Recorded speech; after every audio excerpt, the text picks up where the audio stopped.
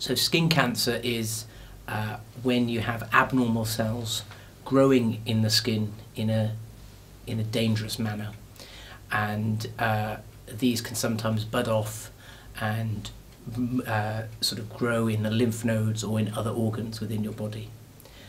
Skin cancer is rising. It's the fastest growing cancer in the UK, and really we're really battling to keep on top of it at the moment within the UK. There are two main types of skin cancer. There's melanoma skin cancer, which everyone knows about, and is a very dangerous skin cancer and can be fatal if not treated early. And then the other types of skin cancers are called non-melanoma skin cancers. The most common type and the most common cancer in the UK is basal cell carcinoma, and this is a local form of skin tumour that rarely spreads to the body. And then its, if you like, its more aggressive cousin is a squamous cell carcinoma that can have the potential to spread to the body. People who have a strong family history are automatically more likely to have skin cancers. People who have a skin type of 1 or 2, and that basically means people who, when they go in the sun, have an easy tendency to burn and rarely tan.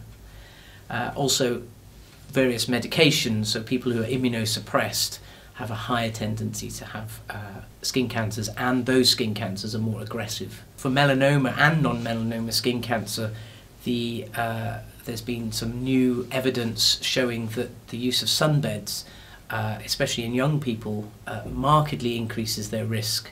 So for females, for example, if you used a sunbed just once before the age of 35, you nearly double your risk, your baseline risk of having a melanoma. So your risk goes up by 87%. And that fact is staggering, that we still have sort of people going on sunbeds regularly. Newer research as well has shown that their risk of developing non-melanoma skin cancers in later life is also far greater if you've used a sunbed. The recommendation from us and the British Association of Dermatologists is everyone, regardless of age or creed or colour, should be examining their skin on a monthly basis.